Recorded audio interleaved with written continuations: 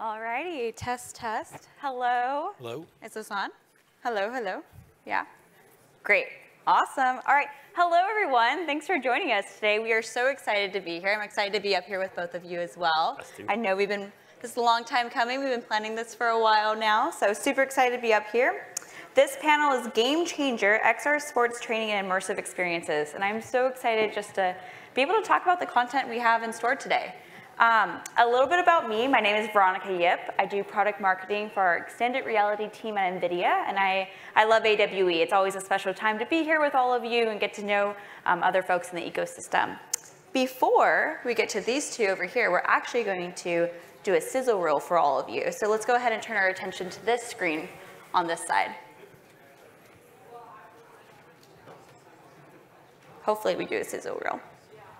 AV team. Can we go to the next slide?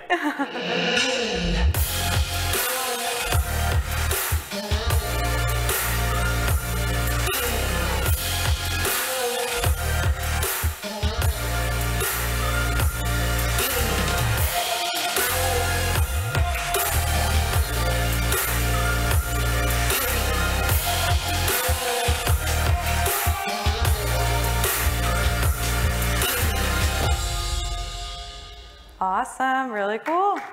Yeah, let's give it a round of applause. Great, all right, and then with that, let's go ahead and introduce our panelists here. So joining me today is Ruben Cuadrat, who leads the Emerging Technology and Devices Group at Verizon. And then we also have Jason Yim, the founder and CEO of Trigger XR. So maybe we start with you, Ruben. Would you like to introduce yourself? Sure, yeah, my name is Ruben Cuadrat, Head of Emerging Technologies and Devices at Verizon. And I've joined Verizon a little more than a decade ago. Very focused on launching cellular devices, wearables, smartphones in the consumer channel. And what has been very fascinating from this journey is pick a year, look at the user value or the user experience, and it was almost making the previous year obsolete. And that was fascinating, but now we are seeing there's a plateau of value. There's a limit of what you can do within the constraints of a smartphone and a flat screen. And this is what is more fascinating and more interesting, is that what can we do beyond that? How can we raise about the plateau? And how can we continue to increase the value and the user experience by going beyond the limitations of the device? So I'm talking about the AR and VR devices. For us, this duo of new devices interfaces, enabling or allowing to do more user value, more user experience. That's what is super interesting, and I want to talk about this today. Awesome, looking forward to it.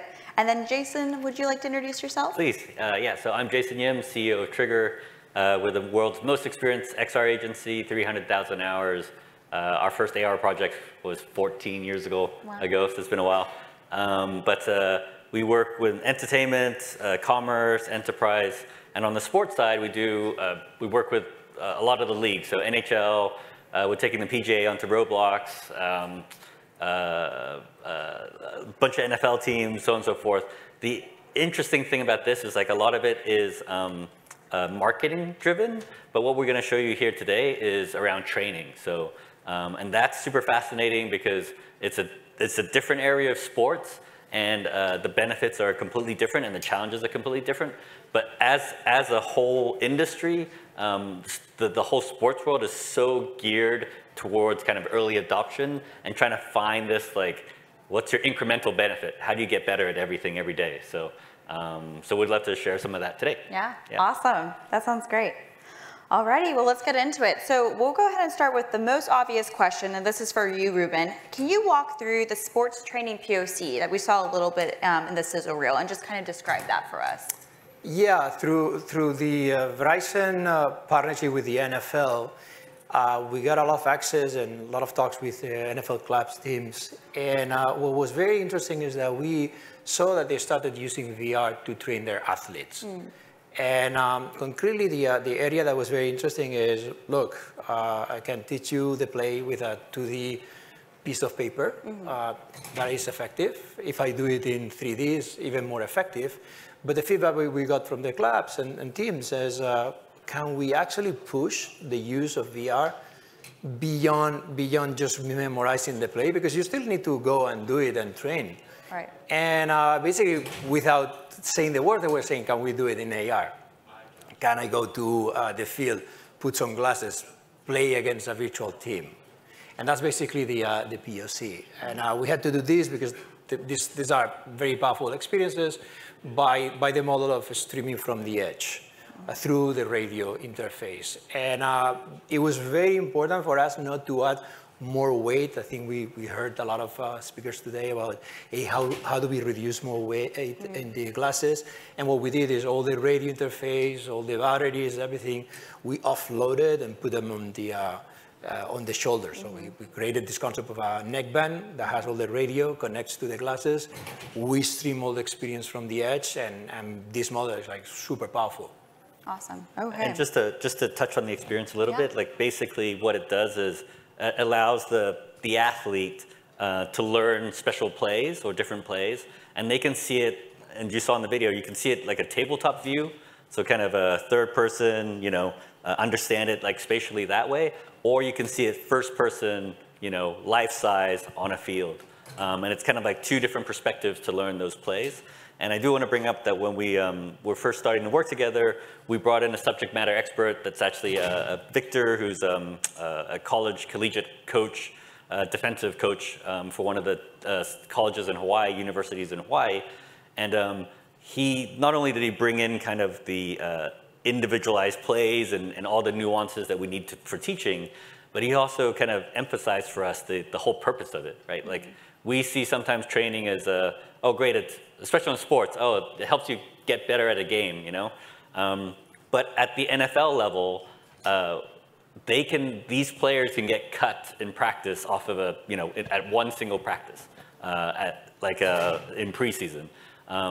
Their performance on is measured by inches over a game, and it can turn into $1 million bonus, $2 million bonus, or the longevity of their career can adjust just based of how well they know this stuff.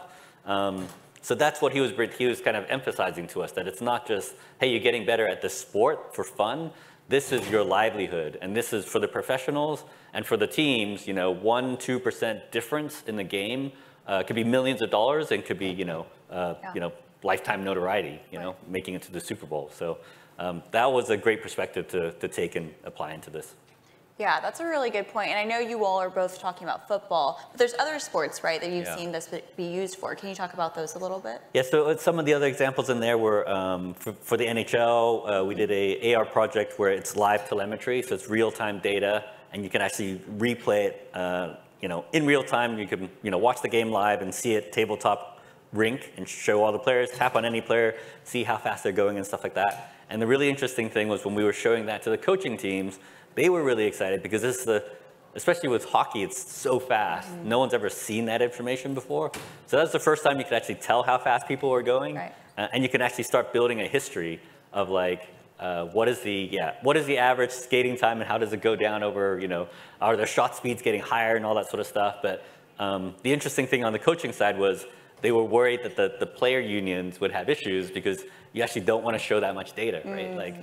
You're getting, like myself, we're getting a little bit older, we're moving a little bit slower. You don't actually want to have that all measurable the whole time. And then we have an example up there for PGA Junior. So it's a partnership with Niantic, and it was teaching kids how to play golf. Wow. So it was actually, different kind of training, more consumer facing, but using entertainment and play to try to teach, and in a multi-user situation too. So. Okay. It makes it social, makes it easier and more fun to learn. Mm-hmm. And the final example that we put up there was actually the Super Bowl experience. It was an AR portal into the Super Bowl.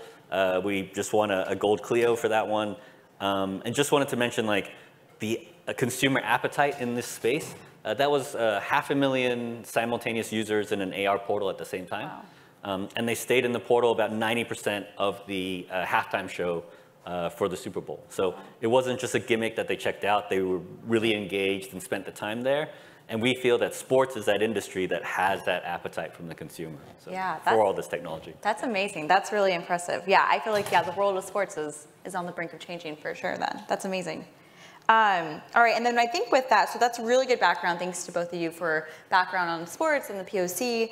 Maybe we get a little bit into the tech here just a bit. So Ruben, I know, can you speak about Verizon's 5G network and how that was used in this project, along with NVIDIA's Cloud XR streaming? I'm biased towards that, of course, but just talk about how those were used in this project. And sure. No, I know that we've seen an AR use case, but the collaboration with NVIDIA actually started in VR. We in immersive entertainment, we have a customer, Dreamscape. If you guys have not seen the VR movies, I recommend that you go there. You can touch dinosaurs. It's like amazing. And the way it works is using VR connected to a backpack that's doing all the rendering. And the feedback that we got is, hey, we want to move this backpack because it's a 20-pound machine off to the edge and not being restricted on the rendering capacity of the backpack. We tested it on Wi-Fi, it doesn't work. Verizon, please help us with some cellular. And this is where we started using 5G.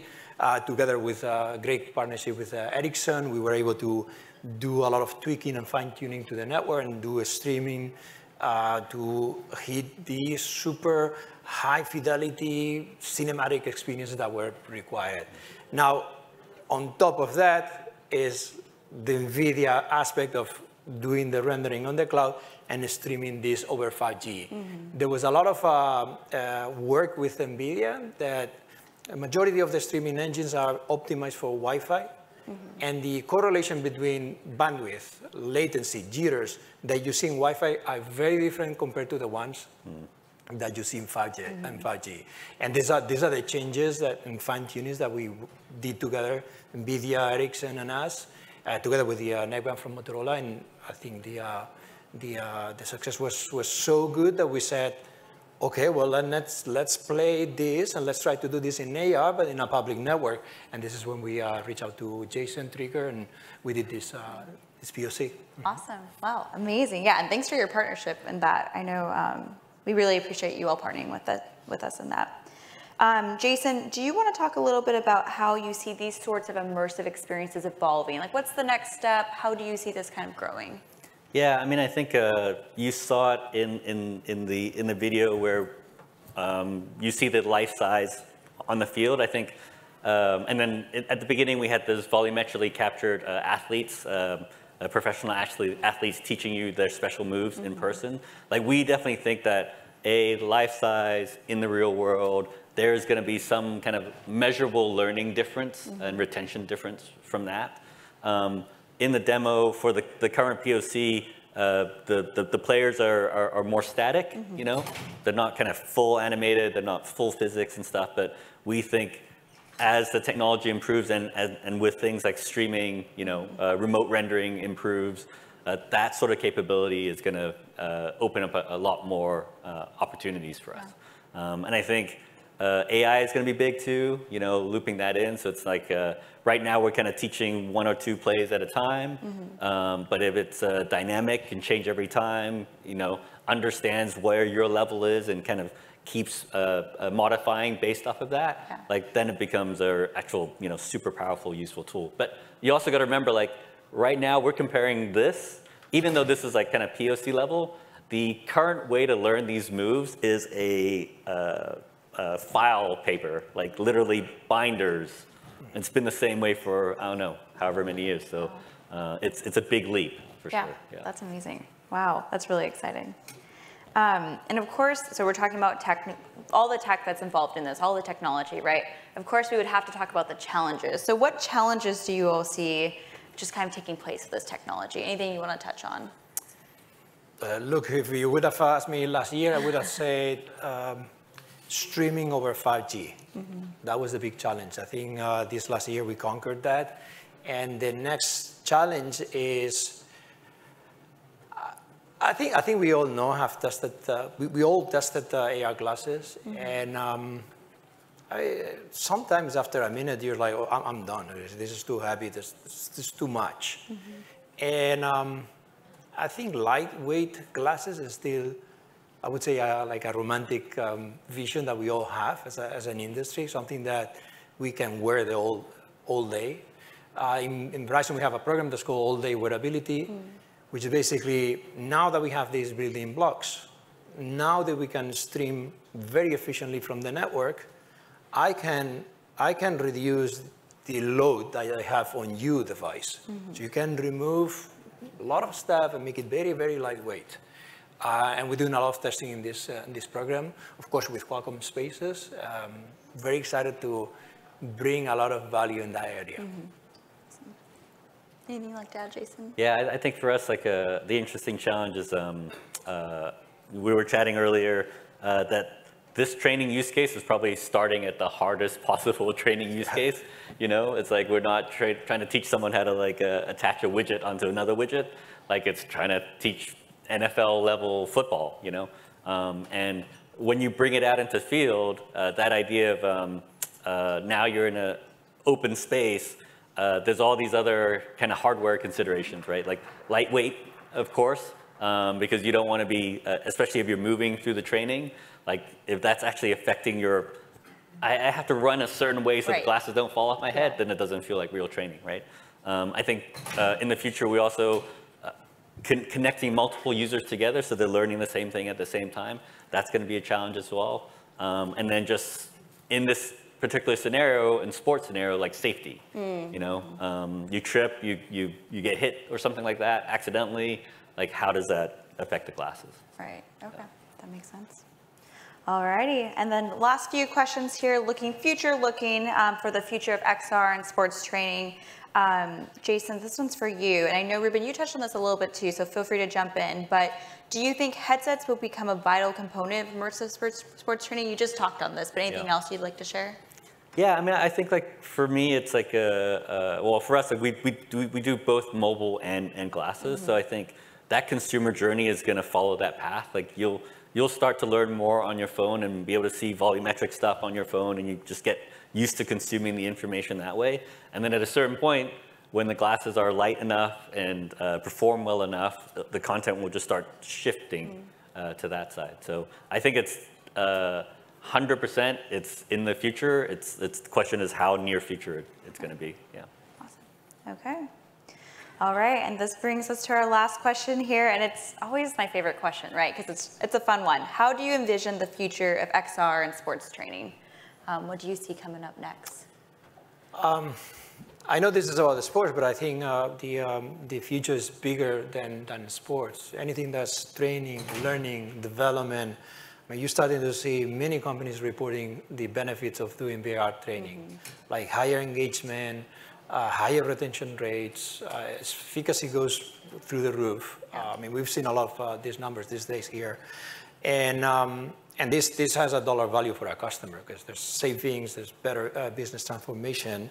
And we are seeing this also in Verizon. We're looking at the amount of the units of AR, VR compared to the active users on XR training. And that number is much bigger. That means that there's a demand.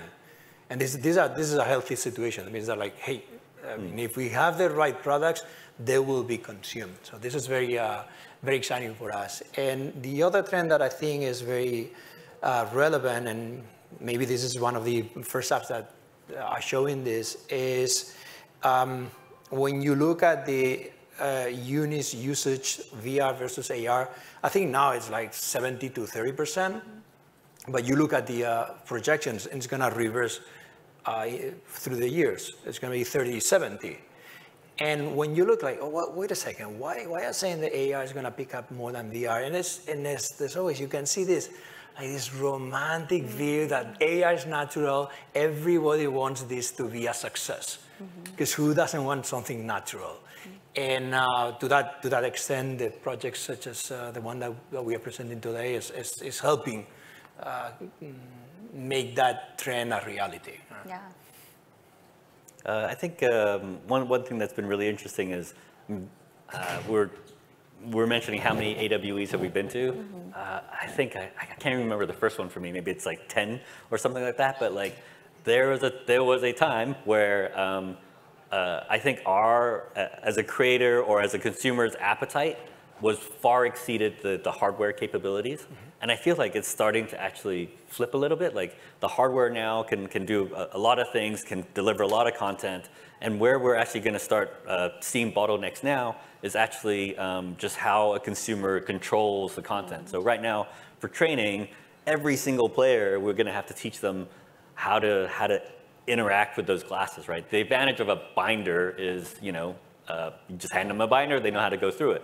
And it's universal that way. So what we're hoping for is as more of these things come out on the sports side, they just become some kind of common language that a consumer understands. So when they put on the glasses, they can there's a little bit to learn, but you can get halfway straight away into the training experience. So I think once that type of adoption and familiarity happens, then you'll just see the benefits kind of skyrocket. Yeah, absolutely. Absolutely agreed. Amazing. All righty. Well, that's all we have for you all today. Huge round of applause to our panelists. Thank you so much. Appreciate it. Thank you. Yeah, absolutely.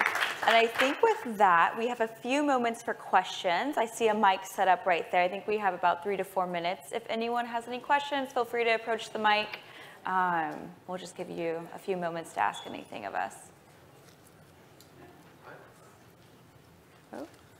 Hi, great talk. So my company is working on a peripheral that might have some sports training applications. And one of the things we found for sports training is there's basically two sides. There's the actual athletic performance, and then there's the sort of cognitive, neuroperformative side of sports.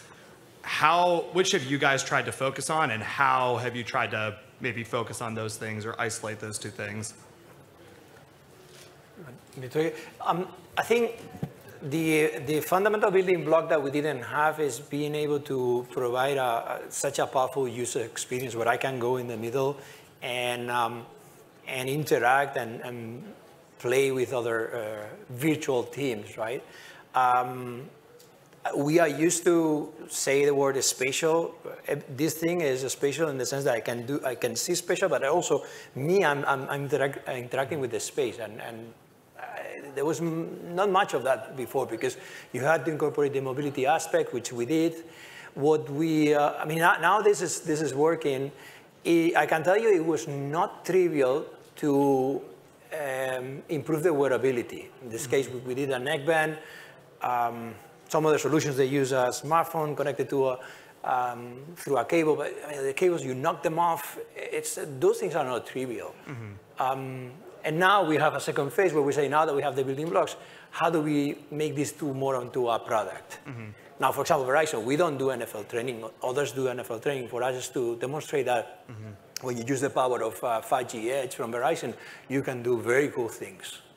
Okay. Actually, your question also brought up another benefit that our subject matter expert brought to us, which was like the current training at the NFL and even at like a collegiate level, super regulated. You can only put your players on the field for so much time. Yeah. And then of course, I'm playing my role. If I want to practice this one route X number of times, I have to get the whole team out there to practice with me, and what's the cost of that? And they want to practice other stuff. So using this technology is just getting the reps in. It's like the only and cheapest way to get that many reps for an individual for a particular play. And you can't do it without this technology. So interesting. I'd love to pick your brain more offline because this is a big problem that we face. So cool. Thank you. Awesome.